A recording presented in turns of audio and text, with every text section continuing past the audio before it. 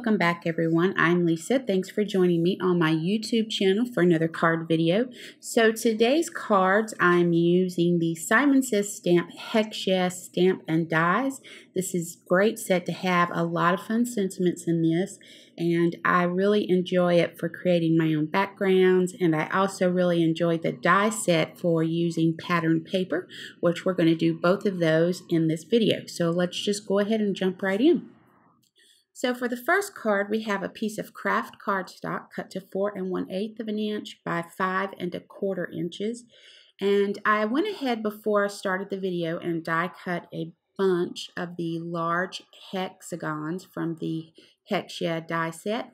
And I used Pinkfresh Studio Let Your Heart Decide 6x6 papers.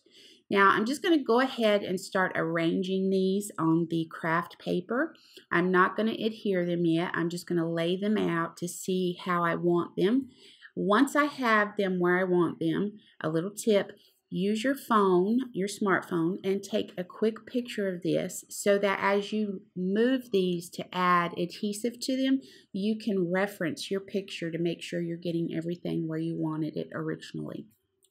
So I'm going to go ahead and speed through this part, and then we'll pick back up when we get ready to start adhering these to the craft paper.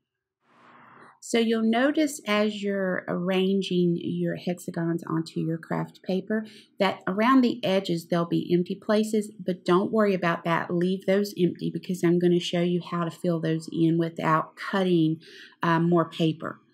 So once I have all of the hexagons in place and snapped my picture, I grabbed some adhesive and some 3D mounting foam.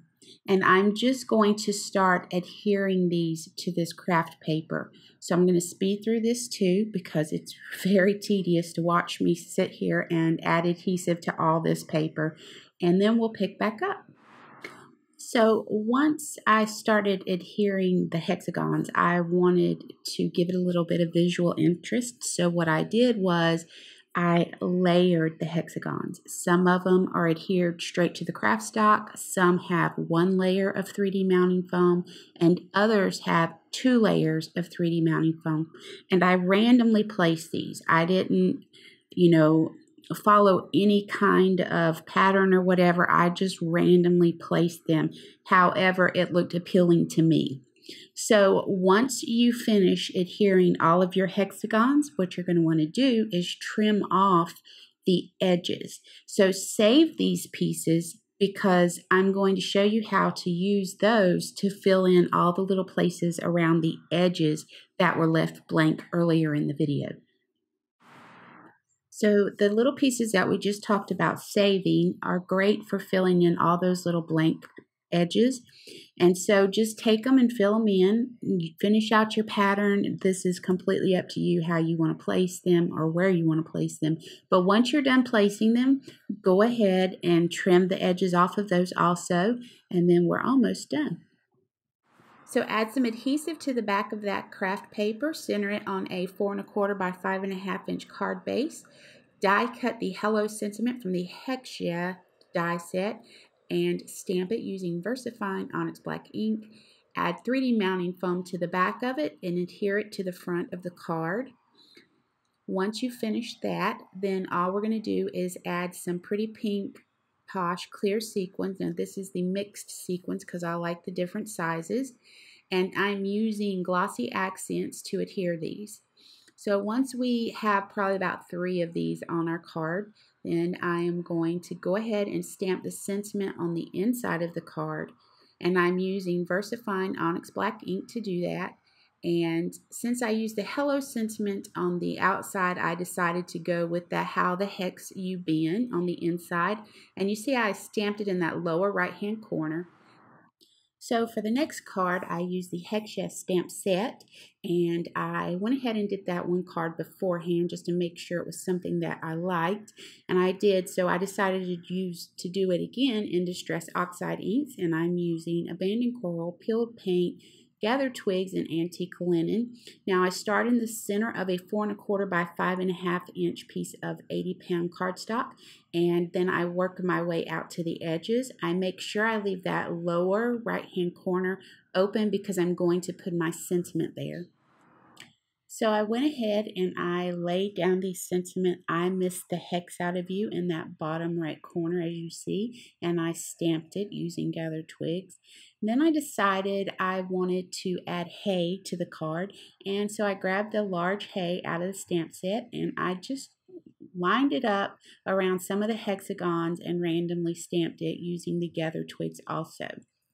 Once I finished with this, then I went ahead and die cut this piece down and then added it to a 4 1/4 by 5 1/2 inch card base. So to finish these off, we're going to add some enamel dots and then we'll be done with these. So while we add the enamel dots, I wanted to talk to you about the Hero Arts rectangle nesting dies. I absolutely love these dies. I use them almost every time I create a card. So one of the reasons that I love them so much was they had no stitching and no piercing. I have stitched dies, I have pierced dies, but I wanted something that just gave me a nice clean edge, and that's what these do. And there's a lot of dies in this one set, and it starts at 4 1/4 by 5 1/2 inch, which is perfect to cover a card base. So if you haven't seen them, you probably want to check them out. They're pretty amazing. Now I'm just adding some yellow enamel dots to the first card, and then I'm going to add some green to the next, and then we're wrapping this up and we're done with these cards. Third and final card, and super easy card, so we're going to kind of rush through this one. All you need to do is take some white cardstock. I used 80-pound Nina, and die cut 8 of the large hexagons from the Hex Yeah die set. Then you're going to use ink. I use Distress Oxide ink, but you can use whatever you have, and I colored each hexagon a color of the rainbow. So once I finished coloring up the hexagons, I added 3D mounting foam to the back of them, and then we're going to add those to the black cardstock. Now, a little tip, I don't know if any of you have seen this, I'm sure you have. I use a piece of cardstock that's laminated so that I can add ink to stuff and then wipe it off, and I'm not transferring those colors onto my clean die cut pieces. Okay, so here's our hexagons. We've added the 3D mounting foam. We went ahead and placed them to do a little dry run to make sure everything was going to fit, where we needed to put everything. So I start with the Candied Apple Red and I place it on the bottom left corner, and I line it up to the edge of that black cardstock, and I let that side hang over just a little bit. Then I move into the Wilted Violet, and I do that same thing on the opposite end of the black cardstock, and I also let that end hang over also. So you're going to have to do a little bit of trimming, but it's not much.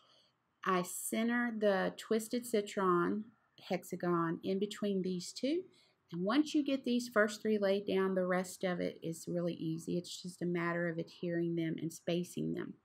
Then all you need to do is trim the edges up and then add some adhesive to the back of the black cardstock and adhere it to your 4 1/4 by 5 1/2 inch card base. So once you get your hexagons in place and you trim the edges off, then just go ahead and die cut several O-hex sentiments from the die set, and I did maybe 3 or 4 layers, and then I used VersaFine Onyx Black ink to stamp one of the layers. I adhered all of those together, one on top of the other, with liquid adhesive, and I also used that liquid adhesive to add this to my black cardstock. So to finish off, I just added 3 matte enamel dots and matching colors, and then we're done with this card. So I hope you guys enjoyed this video, and I hope you'll join me again. Until next time, you know what to do. Take care and keep crafting.